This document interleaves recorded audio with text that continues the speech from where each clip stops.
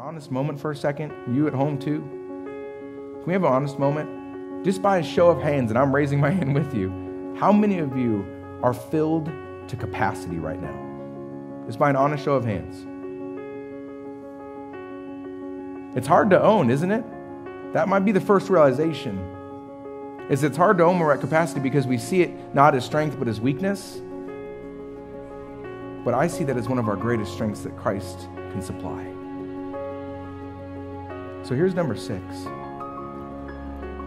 When you're filled at capacity, God can't fill you anymore. So number 6 is this: we need to make room for God.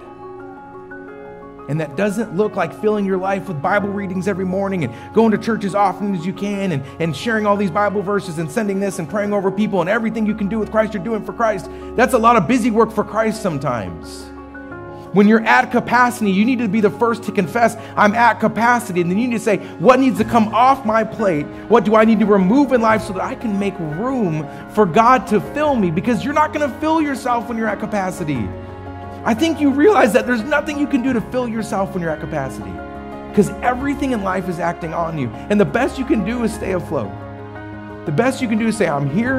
And how many times have you guys said that? Nope, I'm here. I'm present. Like, that's where I'm at. My feet brought me to this location. Tell me what to do next, because I didn't think any more beyond this point. Like, that's it. I'm at capacity. So how do you expect then to be filled by the Holy Spirit?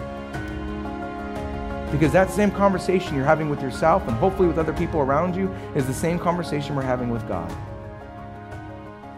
I'm at capacity.